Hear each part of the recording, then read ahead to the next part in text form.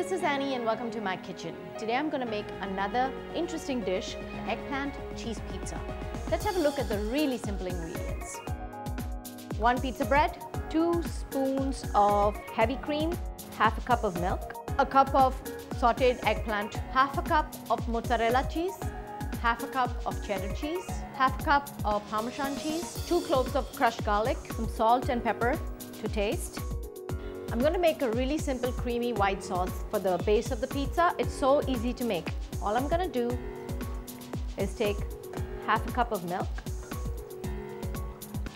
So the healthy version would be take low-fat milk. 2 spoons of heavy cream. I'm going to pop in a little bit of garlic crushed. Again, it's optional. Give it a good stir. And I'm just going to take cheese.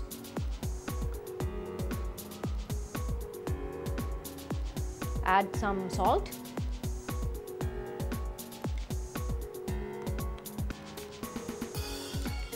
And that's it.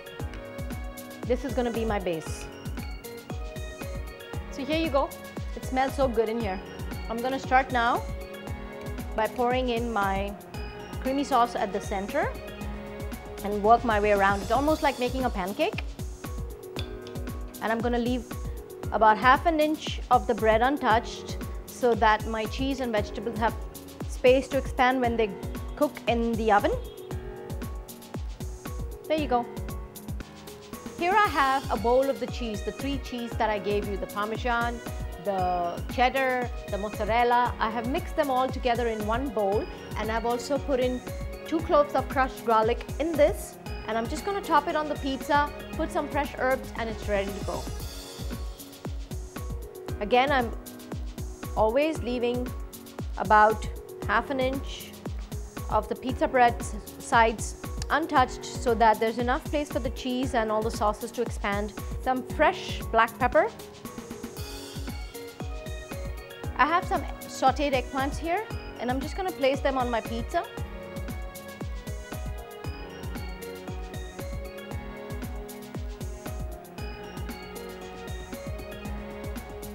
I'm going to crack some pepper.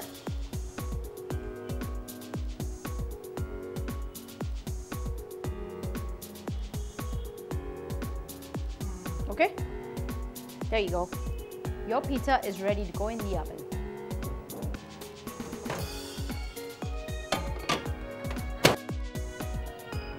I'm going to take it off. And here you have a delicious eggplant pizza ready to be served.